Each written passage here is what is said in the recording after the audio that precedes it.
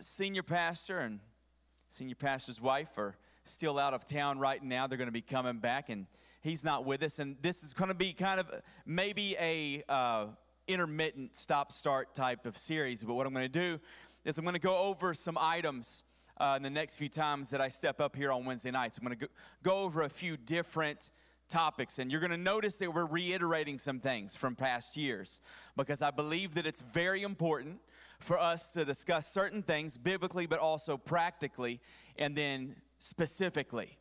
And the specifically part is what I want to kind of focus on in this evening. And the reason that I'm going to address it on a Wednesday night is because I'm looking around right now. We don't have any little ones, any young years in this place, right?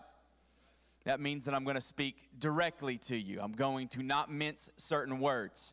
So this series that, again, I'm going to be coming in and out of, I'm going to allow Senior Pastor, if he wants to join in on this and maybe address some things himself, I want him to have the liberty to do that if he so chooses. But what this series is going to be called Unambiguous. That means it's going to be clear. We're not going to leave you up with like a lot of questions with the topics that we're discussing, but there's some very important things that we need to speak clearly about. We need to speak very clearly about. And I think you'll get the idea, especially over the next few weeks that we do this, you're going to kind of get the idea as to why we're doing this. I'm going to start this first week. I clicked my timer and it didn't start. Sorry, everybody. We're going to start this week with Romans chapter 12 in verse 2, then 12 and 9, and then Matthew 5 and 8. We're going to go to those back to back. Romans 12 and 2. Do not be conformed to this world, but be transformed by the renewing of your mind, that you may prove what is that good and acceptable and perfect will of God. Romans 12 and 9. Let love be without hypocrisy. Abhor what is evil. Somebody say, hate evil. We are called to not just stay away from evil. We're called to hate evil. If God designates something as being against the will of God, if it is evil, we are called to hate that thing. That's, we love all people, but we hate all evil. There's a huge distinction between those two. We love all individuals, but we hate all evil. And every single one of us, I dare say, every single one of us has to confront evil in our lives. And what you find is the people that are all around you right now, we're not going to take a poll of everybody that's in your vicinity, but I will say that everybody around you has likely had a different kind of battle in this life. Not only do we have different gifts, not only do we have different backgrounds, we have different abilities, different fights, different weaknesses, and it affects all of us. We all have our own fight. But the one commonality that we all certainly have is that we will at some point be faced with evil, and we have to know, first of all, that we should hate it. Before you can confront it adequately, we have to be able to hate that evil. Cling to that, or cling to what is good. So not only are you supposed to hate evil, but you're supposed to draw close to that which is good. So there's two things going on. Push against the darkness and cling to the light. Matthew 5 and 8. Blessed are the pure in heart, for they shall see God. Purity is something that's difficult to maintain even if you're living a righteous life for God. If you're pursuing righteousness, it's hard to stay perfectly pure. Why? Because even if you are not trying to actively engage in the sin of this world is all around you. And you've heard me use this phrase many times in the past 2 years. It's the residue of the world. It's not something that you've just gone out and you've clothed yourself with and say, I want to have the same mentality, the same ideas and all that. But what happens is, because we live in the world, even though we're not of this world, because we live in this world, we just pick up the residue of this world all the time. And before you know it, certain things that we think about will be tainted just slightly by this world. Why? Because we're surrounded by it. It's constantly barraging us all the time. So you have to be cognizant of the fact that this world is trying to leave something on us. And it's our job to go before the throne of God and say, Jesus, I need you to wash me clean all over again. And let the blood of Jesus continually clean us. Because there's not one perfect person in this place. We should have had more than 3 amens with that one. There is not one perfect person in this place. If you know a perfect person who is sitting in this place, I want you to point them out right now, so that we all may test them. Sister Mitra, I saw. Who we got to test?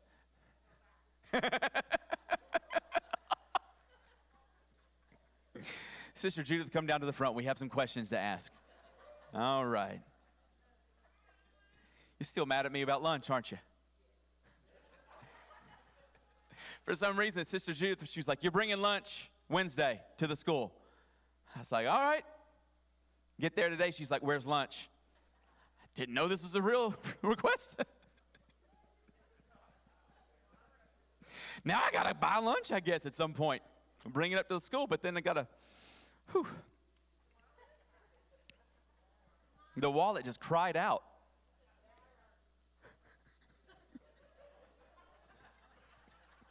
Sister Judith, I got to move on. I've got to teach a lesson tonight. Thank you. Nobody's perfect. Nobody's perfect. My goodness, you just got a better response than most of us usually do on a Wednesday night. Everybody's clapping and amening. Somebody needs to take a lap and get on board with Sister Judith. Just need to rotate the building, put the pulpit up there. No, but it's nobody's perfect. It's hard to maintain purity. We're seeking to pursue it, but we know that we're going to trip up. And you got to have faith that God is going to pick you up and give you the grace that you need to help you get through those moments. But make no mistake about it, we're still called upon to, as these verses clearly stated, to reject the world as best that we can. And you say, what is the world? This is what I consider the world.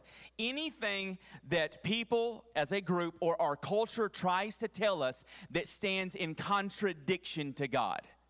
That means if anything is within this book, and the world says something that disagrees with it, even slightly, it's wrong, he's right. So the world tries to interject all these things into our minds and into our hearts. So you have to actively push back against that residue and try to let the blood of Jesus cleanse us. See, and I remember growing up, this is like nostalgia speaking, but I remember growing up in St. Louis, Missouri. I was, I believe, 4 years old, and I remember the VCR player in the house. Now, some of y'all are not clued into this particular cultural, I guess the word's idiosyncrasy, that you don't know what I'm talking about, but I'm going to inform you. This is the way that it worked. If it's the 1980s and 1990s and you lived in a preacher's home, you did not have a TV. You had a monitor.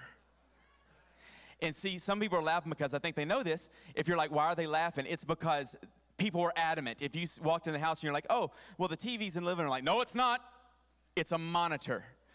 Because it does not play TV. Like an antenna was forbidden. And so basically you had a VCR player or you had a Nintendo. And so somebody asked the other day, how can you describe to somebody without telling them what age you are, how old you are? And somebody said, I remember when video games only worked on channel 3. See, there you go. There you go. The VCR, that was a huge distinction, and I remember the debate with people, like, well, what are you going to allow into the home? Because up until that time, the church really didn't want you watching anything. And so I remember my dad telling me stories about sneaking over to his friend's house in DeLeon and trying to hide the fact that he was watching Saturday Night Wrestling with his buddy. He wanted to hide that from his parents. They could not know about it, you know. And all that was forbidden. And what happened was VCRs brought it directly into the home to where you could kind of have like a little collection. You could manage it. And so what happened was they allowed G, and you'd throw the G-rated videos into the VCR. At first it was educational only, but then it became G. And then every once in a while it's like, well, that PG's not that bad, so sometimes there was some leeway.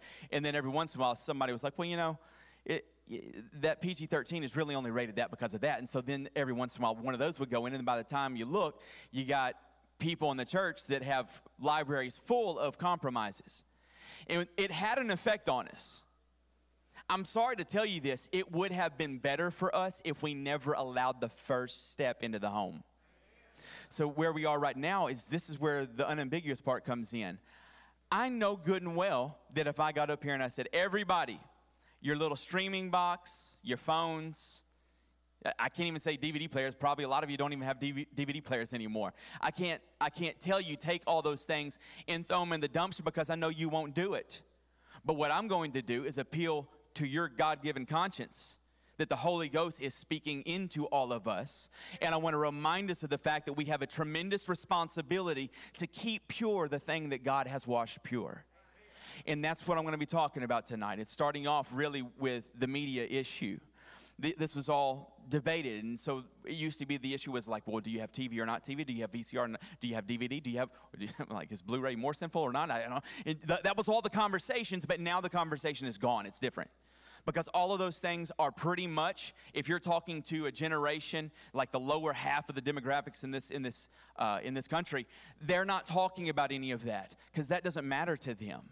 What matters is what is on your phone, what is on the tablet sometimes, but it's mostly just what's on your phone because that's the media that they consume. They don't watch movies. The movie industry is dying because they can't figure out how to get young people to watch it. Why? Because they're watching YouTube, they're watching TikTok, they're watching the stuff that their friends post on whatever the social media platform is that they use. It's obsolete, so then what do? How do you remain pure when you don't even know really where the fight is sometimes? There are 118 million subscribers to Netflix. I think that number has been waning in recent years. And they say that 50% of the people that actually use it, they don't have a subscription. They use somebody else's subscription. They use somebody else's login information. But you think about that. You think about Netflix. You think about the sheer numbers that are involved. Netflix, Hulu, Disney+. What's the Peacock is one, and I don't remember this, a CBS one. And then there's one for individual stuff. There's ones for MLB. There's ones for NFL. There's ones for all. There's so many different ones. It's hard to keep up, and it's hard to keep up with what people. They have apps that just tell you what you're subscribed to because people are subscribed to so much media that they forget what they subscribe to, and they're wasting money every month on things they don't even know they're paying for. That's where we are right now. We're inundated with media. And I told you in another message, I think a year ago, that the average American consumes 11 hours of media per day. The average adult American consumes 6 hours of video content per day, whether it's on their phone, social media, whether it's on the computer, whether it's on a TV. 6 hours of video, the average adult in America. So the VCR thing is gone. It's this stuff that's killing the conscience of the American church. The media that you allow, I'm not saying even into your home, I'm saying the media that you allow into this right here will have an impact on your soul if you don't oversee it. It'll have an impact on your mental health. It'll have an impact on your physical health because people are so addicted to it, they stop going outside, they stop exercising, stop doing whatever. I'm not even going to ask you to raise your hand, but how many of you men have sat on a deer stand, but you found yourself looking at your phone so much that you might have missed something? I see some of you smirking. We're addicted to these things. And if you ask, is this a problem that we're taking in so much media? Your gut will tell you, yes, of course it is. But people start asking questions like, well, do the shows and movies that people are watching, do they really contain that much stuff that would cause us to compromise our perception of God and His Word? And if you're asking that question, you've already lost half the fight because of course it does. Of course it's had an impact on the church. Of course it's affected our conscience and dulled our conscience. Look, I know this is not the most amen topic in the world, but I promise you it's one of the most crucial in our present time because the media that we consume, it definitely affects our perception of God, of His Word. We're asking the wrong questions. I remember people say, well, does the media you consume, does it really impact you? That's like whenever I was a youth pastor and all the students said the same thing to me. I don't even hear the lyrics. I only listen to it for the beat. Are you out of your mind? I just listen to it for the beat. No, you don't. That's like saying, married to my wife, but I don't listen to all of her conversation. I'm just married to her for the relationship. Are you really telling me that you're filtering out every word that is spoken to you? Wives, look at your husbands right now. Are you really filtering out? Don't look at them. No, you don't. No, we say, well, it doesn't affect us at all. Absolutely, it affects us. I remember when I was young, Look, I'm just going to rat out my family, all right? I'm just going to air out all the dirty laundry. Is that cool with y'all? All right. They're out at the farm. There you go. That was a test. They're out at the ranch, so I'm just going to air out the dirty laundry. When my parents went and took care of something one time, I think they were at a conference, my brother was considered old enough to babysit us. And so my brother did something that he wasn't technically permitted to do. He went to a place that seems like a million years ago called Blockbuster. And he got this 2 VHS set and he rented it for me. It was WrestleMania 3. And I remember we watched this. I'm like, this is fantastic. And I was so inspired by what I saw that, first of all, my brother, does anybody remember the My Buddy dolls? Okay. So my brother, we were the tag team, and he put the My Buddy doll up on his head, and I got on the top of the couch, and I was lunging through the air and clotheslining my buddy in the living room, and we were body slamming it, going crazy. He was done playing, but I wasn't done. So I saw this one guy, they call him a luchador. It was a Mexican wrestler, and I took a blanket that my grandmother stitched for me, or my grandmother's, what do you say? Put together, oh, she made it. And so I put that blanket with a little My Precious memories on it around my neck. Not the most intimidating sight you've ever seen in your life, with a safety pin, and then I put on this little mask that I had, and I stood up on the end of my parents' bed because I watched this luchador do a flip in the air and land on his feet. It was amazing. I was like, it doesn't look that hard. So at about 6 years old, I leap through the air. I turn the flip, but the rotation was incomplete. And so I landed flat on my back, and for a split second, I thought I was totally fine. But then I tried to breathe, and the sound was, and I thought I was dying, so then I started panicking and crying, but the crying was kind of, just sound like a sea lion all of a sudden. So I'm making these horrible sounds, and I remember Charity comes running, my sister comes running in the room, what's wrong? And I was like, I did that crazy thing. Why? Because I watched the luchador, and it didn't look that bad. You think, well, that's a childish thing for you to do. That is correct. But there are adults who are whetting their appetite on the world and then wondering why they're struggling with the same issues. Because we imitate what we see. And it doesn't change. Yes, monkey see, monkey do. It does. You might think, well, it's no problem. I remember somebody asked one time, and this is not a perfect correlation, but that we deal with issues over the course of our lives. I'm not going to tell you who the elder was, but there was an elder, a very incredible spiritual man of God. Everybody, if I called his name, everybody in here that knows his name would say, absolutely, man of God, incredible, one of the best. And there was a young minister who asked, and he said, brother, at what point in your life do you stop dealing with lust? And he said, I think he was 91 at the time, and he said, I'll let you know when I find out. Issues in life don't just go away because you become an adult. And we look at childish things and we don't see the adult corollary sometimes. There are things that you deal with as an adult, and the media that we consume absolutely impacts us. What we consume stays with us. It returns to the mind, like that thing that you shouldn't have said, but you absolutely did, and you wish you could do anything to take it back. It stays in your mind. You'll think about it 5 years from now. You wake up in the middle of the night, I cannot believe I did that. These things stay with us. It's the residue of the world. There's a book you need to read if you've never read it called The Marketing of Evil, and you realize how some of these industries have impacted us over the years, and it was deliberate what they did. There's one thing that my principal always told us, because we were debating when I was young. We were debating what we would see happen and how close we were to the end times and all this. And we would always try to prompt these questions because he would go too long, and then we would skip algebra class because he would start talking too long. And I remember one time he told us, he said, if the enemy makes you laugh at something, you'll never take it seriously again.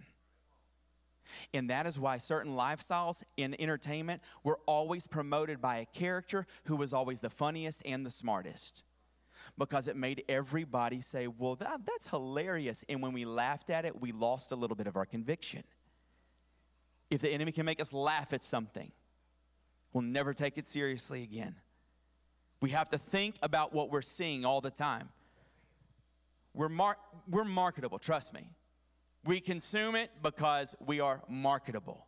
The last personal story about this, because I was thinking about it, and I started laughing because nowadays, the way that they get us is they have little personalized ads. Some of you have wondered how long Facebook's been listening to your microphone, because you get some very suspicious ads that you've never typed anything about, but you've talked to about your friends with, or those things happen. Well, I'm going through Instagram one day. I know, Connor, I know I didn't complete that sentence. Just leave that sentence behind. Don't smirk at me like that. And then I'm scrolling through Instagram, and one of these ads comes up, and it's like, do you need to tone your jaw? And I was like, yeah. Because we have told you before, we have what's called in my family the Dean Gobbler. The gobbler just kind of starts hanging down as time goes by. I'm like, yeah, I do. And then you got this guy, and he just puts this thing in his mouth, and he goes, and it says, if you just do this, in 2 weeks, your jaw's going to look like this. And I was like, looks legit. And so I ordered this thing online, and it came to the house. And I'm going down Airline Drive yesterday, and I'm just driving down the road going, and at the red light over here in front of Andy's, I look, and the person beside me is just going. And I just did like this because I didn't know how to address the situation. What was I going to do? Roll down my window and say, I got a gobbler. Like, you can't do that. But the reason I bought this stupid little $19.95 thing is because we are susceptible to marketing. Media is not just entertainment. It's marketing. And it's marketing philosophies, it's marketing lifestyles, and it's marketing ideologies. And it has been a Trojan horse for the enemy to come into the house of the people of God. All they have to do is make us see it. They don't have to make us love it. We don't have to watch it and say, absolutely, I agree with what they're teaching. No. We just have to see it and acknowledge it and wait until it's done. And you say, well, I don't agree with it. I don't love it. But you've seen it. It's already started to grow as a seed within our hearts. Just seeing it is enough to reshape our minds over the course of time. And I'm not just talking about days, months, years, or days, weeks, months. I'm talking about years and even decades the process has taken. And it was little bit at a time. It was the old analogy of the frog in the boiling pot. It starts off perfectly tepid, lukewarm, but over time he doesn't recognize that he's slowly being boiled alive. This is what's happened to the church with the entertainment industry. So what's in entertainment that makes it so objectionable? I know you're like, okay, I want to stop for a second. Again, I want to reiterate. I know nobody in here is going to feel so convicted. I shouldn't say that. I shouldn't limit God. Most of you in here are probably not going to feel so convicted you go out and throw out your smartphone and decide to go back to a razor. I don't know about y'all, but those razor, or those, what were they called? Yeah, the razor, the little flip phone back in the day. Those served a lot of people very well. It's when we upgraded that trouble began. But I know you're not going to do that. Here's what I'm going to do. I want us to remain vigilant. And I want us to allow the conscience that God gave us with the infilling of the Holy Ghost. You've got a different perspective on all of this stuff. I want you to allow our conscience to be heard again. That's why I'm absolutely deliberate about teaching this stuff every few years, because we have to remain vigilant. I want you to consider this. And again, I'm going to be fairly direct. I am going to edit a few of the words from the synopsis that I read, but one of the most watched movies from just a few years ago, I'm going to tell you why it was rated what it was rated. And I'm going to also start this off by saying it was one of the most popular ones amongst every demographic. It was one of those rare ones that hit every demographic. In this movie, a man consumes various drugs, including smoking them and snorting crushed up pills. One of the main characters is an alcoholic. It features it all throughout the movie. A man gets a steroid injection in his nude backside is shown. A drag queen's fake anatomy is shown. Man and woman are naked in a bathtub. She is shown. There's a brief sex scene. Nudity is once again shown. For a brief moment, male-female character is seen completely naked. And over 100 uses of the F word, along with frequent uses of S and B, not including the more mild language that permeates it all. And the most common response, if there was anybody that was brave enough to raise their hand and say, I saw that, the most common response, if you ask a Christian, do you know that was in there? We would say, I don't remember that. And I don't think that people are lying. I think that's how dull our conscience has become. That instead of rejecting what we see, and hating the influence of the world that is trying to dull our conscience about the sin that wants to be present in our life, instead of that, we just allow the enemy to speak it just enough times that we don't even hear it anymore. But you know what's funny? It's crazy how much that you all of a sudden start hearing in your entertainment when somebody else is present with you in the room, especially if it's a godly person. That changes the conversation completely. I remember there was I'm not going to say his name, there's a prominent preacher. I've told this story, my father's told this story. There's a prominent preacher that was in the middle of a great sermon talking about rejecting the world, and then in the middle of a sermon, he just drops a cuss word. very intentionally. It wasn't one of those mix-ups where people jumble their words and it resembles something. No. He intentionally dropped a cuss word, and the whole church went, and he said, what are you responding to? You told me that you didn't hear that whenever you watched Robert Redford say it. It was back in the day. It was Robert Redford. But they all got the point, and I'm sure there were still some people that went back home and was like, I really wish you hadn't said that. He wishes they hadn't missed it in the first place. And I'll never forget, as I'm trying to let God build my conscience back up after I gave my heart back to him at 18 or 19 years old, almost 19 years old. I'm trying to do that, and I'd already arranged my whole life in the consumption of media. It was so different than the rest of my family. And I was going and watching movies with friends at their houses that I knew that my parents would never approve of. But I got so used to it. And you say, what's the big deal? No. You don't understand. Some of what I saw in those affected me at that very vulnerable age. And if you don't think that you're not affected by what you're seeing, again, you're not paying attention. And I remember my conscience got so dulled that because I watched way too much of pretty much anything during a brief window of time. And whenever I gave my heart back to God, I was like, God, you got to help me because you got to reset my brain. It is so muddy now. It's so muddy. Everything is muddy. The guy had to ask God over and over again, God, I'm trying to stop saying these certain things. Would you please help me to stop thinking them? And I was like, God, you just got to help me. You got to help me. You got to help me. But my filter was so muddy that when I cleaned it out a little bit, I still wasn't all the way. And I didn't realize that. And I was like, well, I'm doing pretty good these days. And then my father, walking, talking representation of Jesus for me, walks through the living room one day, and something is said on the screen on something that I'd watched several times, and my dad stopped. And he just looked at me. And I honestly had never heard what was just said on the screen until my dad was there. And when I heard it, all of a sudden, I heard it. And then I went, and I turned around like this, and my dad was just frozen in place. And he wasn't looking at the screen. He was looking at me. He was doing like I was about 19 years old or so. He was just looking at me. And I just reached up and went, isn't it weird?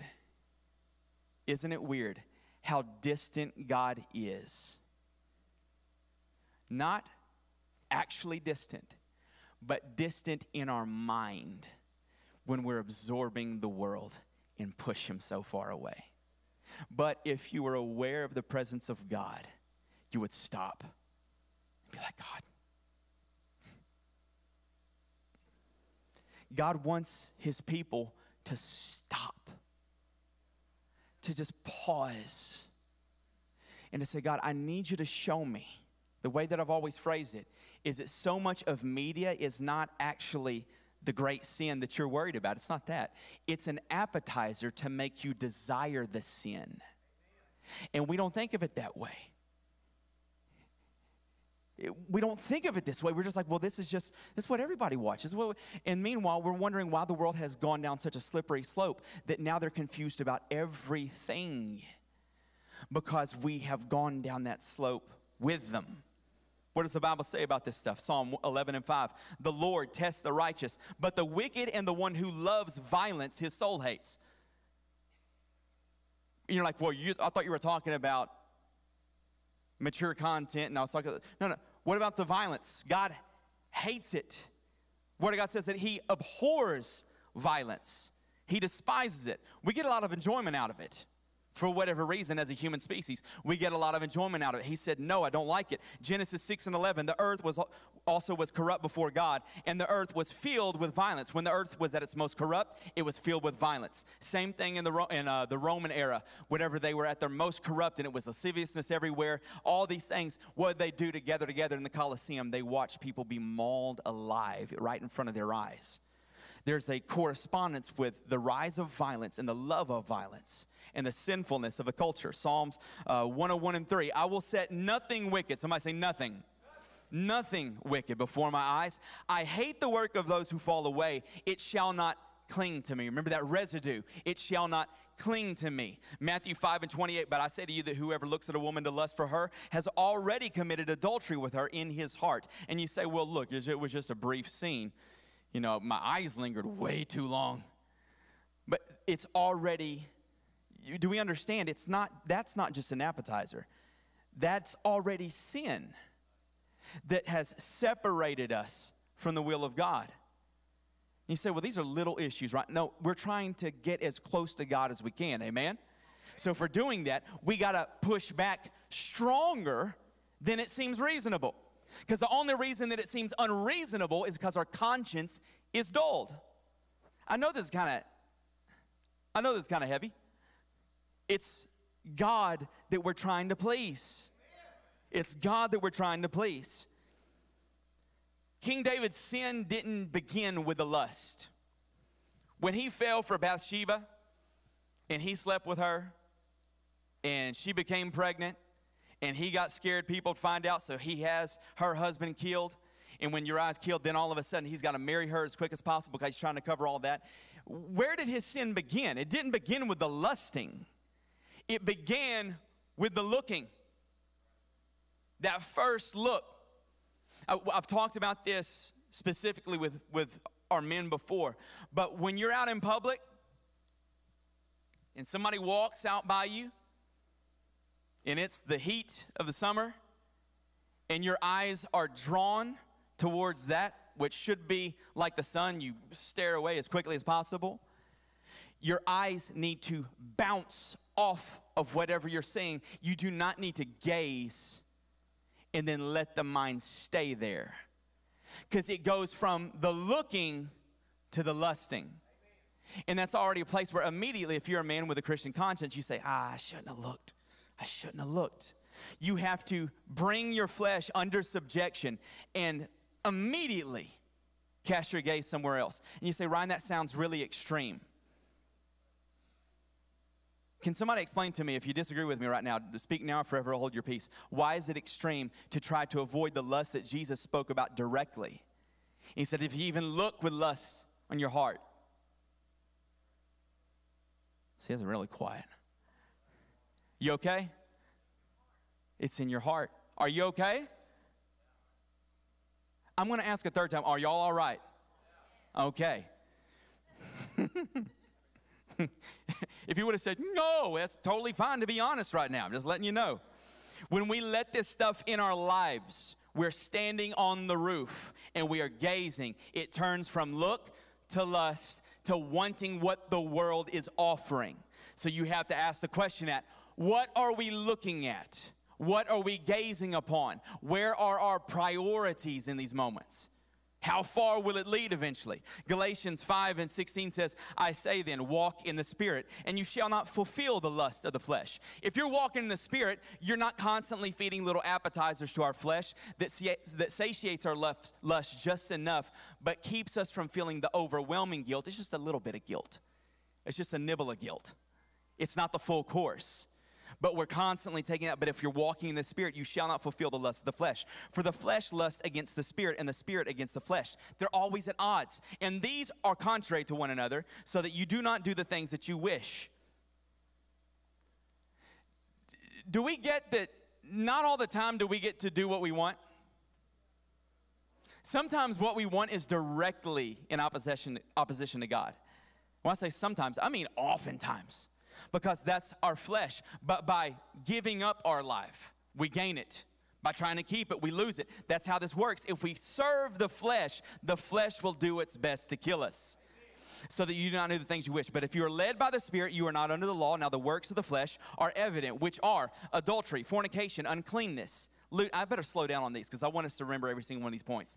Adultery, fornication, uncleanness, lewdness, idolatry, sorcery, hatred, contentions, jealousies, outbursts of wrath, selfish ambitions, dissensions, heresies, envy, murders, drunkenness, revelries, and the like. So it's like that wasn't even all of it, and the like. You get the idea, it's etc. Of which I tell you beforehand, just as I told you in the time past, that those who practice such things will not inherit the kingdom of God.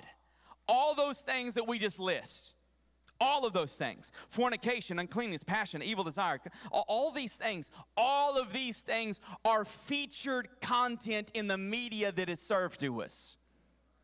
All of those things.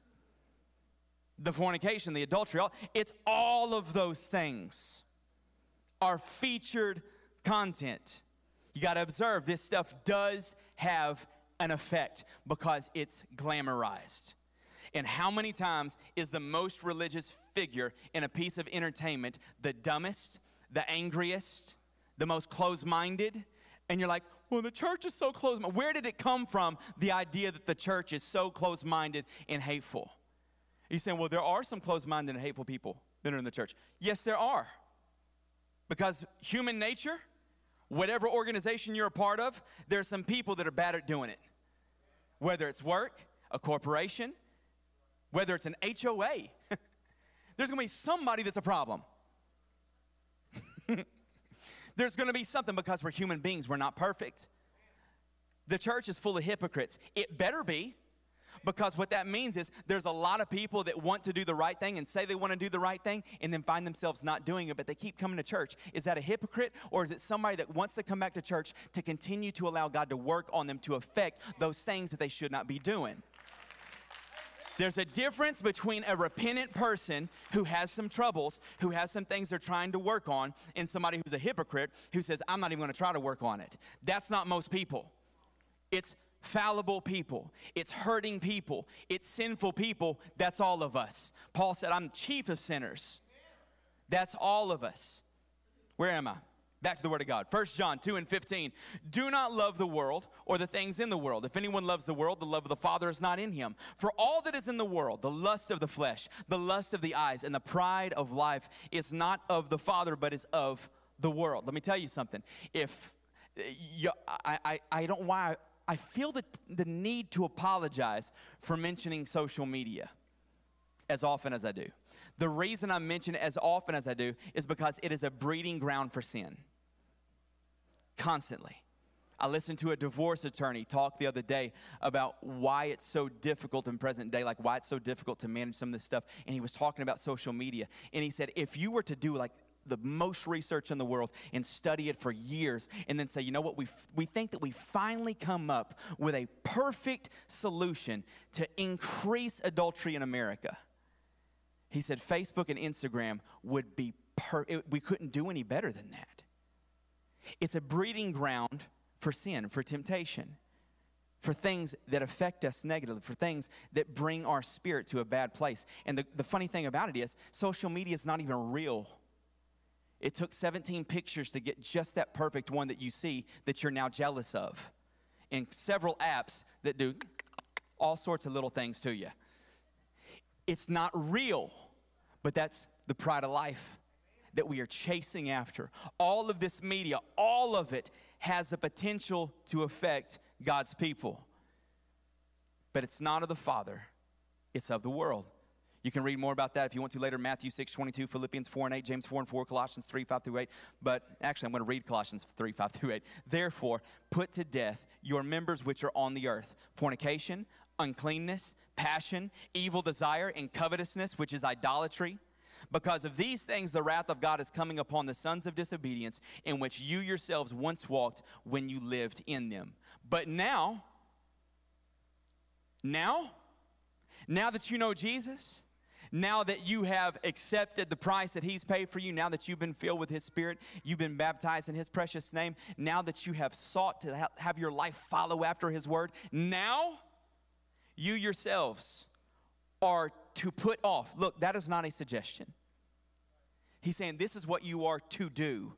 Put off all of these: anger, wrath, malice, blasphemy, filthy language out of your mouth. Do not lie to one another, since you have put off the old man with his deeds and have put on the new man, who is renewed in knowledge according to the image of him who created him. These things are not supposed to be part of us anymore. So I would say that if entertainment that stands in contradiction to the Word of God, whatever sin it presents to us that we find appealing, if we continually consume it while walking in this Christian walk, if we continue to consume it, oftentimes we're letting it stay there because it gives us just a taste of what we left without plunging fully into those waters. It allows us to dip our toes into the past that he freed us from. Shall I continue in sin? God forbid. But we dip our toes into it. If I ask you a question, it's a little strange, but if I ask you a question and said, all right, so do you feel comfortable going into the house where you used to buy drugs? Do you feel comfortable going back there? It's no. You feel comfortable doing that? Do you feel comfortable? If you struggle with alcoholism, do you feel comfortable going into a bar? I know people who are in the church who they will not even go into a restaurant that on the far side of it has a bar in it because they say, I was so addicted to it, I cannot stand to even get close to it. I can't look at it because it's too much of a temptation for me. Do you feel comfortable going into somebody's home and watching two people sleep together? Why are you reacting so strongly that some of you are going, looking at me like I'm crazy? Do you feel comfortable taking your kids to an event with extreme violence, even watching people maybe get dismembered, shot, killed, whatever? Then why do we feel comfortable watching it in our homes constantly? Because if Jesus said, if you even look at a woman with lust in your heart, you've already committed adultery. If Jesus said that, then why do we treat it any differently like we're in the room right there? It's because the conscience of the church has become dulled. I'm trying to re-engage my conscience. Does anybody want your conscience to be re-engaged? Amen? Can I tell you something? I felt you be on board with that point. I felt you be on board with that. When you see something that inspires you to jealousy online, react as strongly to that as you just did to watching somebody in their room together. Because it has a more insidious effect on your heart because you oftentimes don't even know what it's doing. When you see somebody who just wants to stir up trouble, have the same response in your heart. When you see somebody that only has negative things to say about absolutely everybody and everything, recognize that that is not a heart that's at peace with God. Now, you can get online and you can lament the world and you can buck up against sin. That's good. That's no problem with that. But somebody that only talks negative about every single thing, be aware of what that's doing to you. It might not be some radar move, but it probably has the same effect on our spirit. Be aware. Let our conscience be re-engaged once again. Proverbs 4:14 says, do not enter the path of the wicked and do not walk in the way of evil. Avoid it. Do not travel on it. Turn away from it and pass on. But we have a very hard time letting go because there's this fear of missing out, this fear that we're being so heavenly minded that we're of no earthly good. Can somebody please give me that scripture? Anybody? Has anybody ever heard that scripture? Is it a scripture? No. Why? Because that was somebody that said, I don't want to be that spiritual. And so like, you're not even able to relate with people. You're not even, you know what, that sounds like a great quote. That was somebody that had a Twitter quote before Twitter existed. And somehow that spread to every church in North America. And everybody's like, well, you can't be too earthly minded, no heavenly good. How about too sullied by the earth? To limit your effectiveness by God, to limit what you could be accomplishing, to limit the mental health that you're seeking. It might be as simple for a lot of people as deleting social media. Not deactivating, deleted. And I know people that have done it and have never looked back and said, it took me like a week to detox, but I feel great. And they're serious. He said, if your eye offends you, pluck it out. And everybody laughs at that passage. I mean, no. He's telling you, if something is killing your soul, get rid of it. And media has had an effect on the church where it's eventually silenced us. Why? Because we gave in so many times. We gave in and gave in and gave in and gave in and gave in to where now we don't even feel comfortable worshiping because we feel like hypocrites. And a lot of it all comes through the influence of our media. And if you think that I'm lying, go take your favorite movie and put it on a website called Common Sense Media. Just Google Common Sense Media, then your favorite movie, and then watch the synopsis or read the synopsis and see how much is in it that you never heard. and then wonder, why was I so comfortable? If you want to feel closer to God, do what we do at the beginning of every single year, go on a media fast. For 1 week, people suddenly feel a little bit closer to purity. Why? Because we're getting a little closer to God while walking away from the path of the wicked. What time is it? 7:48? I better close. Stand with me, please. This is a story I shared with Adult One. I looked on my notes. It was 2018 when I shared it with y'all, so just forgive me for this. But one event that took place for us that I'll never forget, Sherry and I were brand new married, and we were just trying to do something with some friends in the church because we were like, we need to go hang out, got to do something. And we all came up with this bright idea that there was this clean comedian. This is an embarrassing story for me, but there's a reason I'm telling it. There was a clean comedian. And we were so excited because we're like, this guy's hilarious. I saw his clips on YouTube. He's perfectly clean, doesn't say anything bad at all. And we were so excited about it. And we got so excited that we went to, I think he was performing at LSUS at the time. And we go to the LSUS drama theater, you know, and we march our way down to the front. We're like, we're finally going to see a clean, totally clean. I can't tell you how many times I heard the words, totally clean. Here's the problem. The place was packed. We sat in the exact center of the second row, and then people poured into the edges on either side of us. And within 5 minutes of his act, we were like, yeah. And then his first jokes come out, and we were like, oh. Because that dude was the filthiest dude I've ever heard in my life. And I'm sitting there, and we're all looking at each other. I'm sweating much worse than I am right now. When I sweat, Brad, I see you laugh because what happens is I get nervous and the sweat starts going down my nose and trickling off the edge of it when I get nervous enough. And I was nervous. And I was sitting there and Sherry's saying, we got to get out of here. And I'm like, I know. And I look at the people beside us and they glare at me. And I'm like, And then the guy locks eyes with all of us on the second row. And he said, oh, I can see all of y'all that just saw me on TV. You're going. And I'm praying, God, please let there be a sudden intermission out of nowhere. And I've never felt young, worried, humiliated because I'm there with my church brothers and sisters. Humiliated. And I'm shrinking in my seat. I just can't stand to look up. And he keeps on referring, oh, I see all of you crossing your arms over and over again. And there's only one member of our group. They thought it was all hilarious. We weren't quite on board with the rest of us. But we were just humiliated. And as soon as we got an opportunity, we jumped up and ran out of there and took off and went to Raising Cane's. And I was apologizing. Everybody was apologizing each other like we'd all done it, you know, and just that whole moment. But I remember the fear of being frozen in place and just saying, how did I get here? Why did I do that? And then I would much rather be with the conscience and the fear and the awareness than to let my callous conscience consume this stuff on a device that nobody else sees unless you're wise.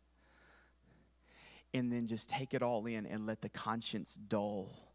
And then wonder why it's hard to connect to God on Sunday morning worship. If your eye offends you, pluck it out. It doesn't have to be that severe. If your phone offends you, get Covenant Eyes, cancel your subscription to whatever media it is that you can't stop streaming. Use that money instead on Covenant Eyes, and the moment that you see anything that goes contrary to the Word of God, that has the potential to trip you up, even potentially ruin your marriage, you will have something to stand in the way when your conscience couldn't do the job on its own. Pluck it out. Can we just pray that God would help us to re-engage our conscience, Father? I pray that your word would be alive in us.